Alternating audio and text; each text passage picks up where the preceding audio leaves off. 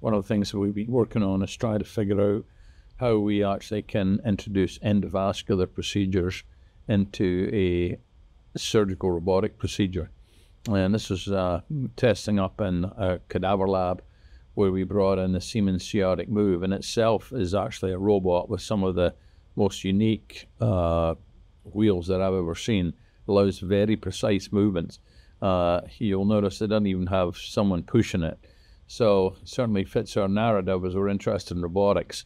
You can splay out the intuitive surgical arms, maintaining their focus, create a gap by which the C-arm can actually come into. Now, you're certainly not going to be able to pan from the top of the head to the tip of the toes. You're going to have a focused area. But this would potentially allow us to access vessels exposed by the robot and really creates what we think is a whole new opportunity. You actually see the angiogram which had been shot with this in position.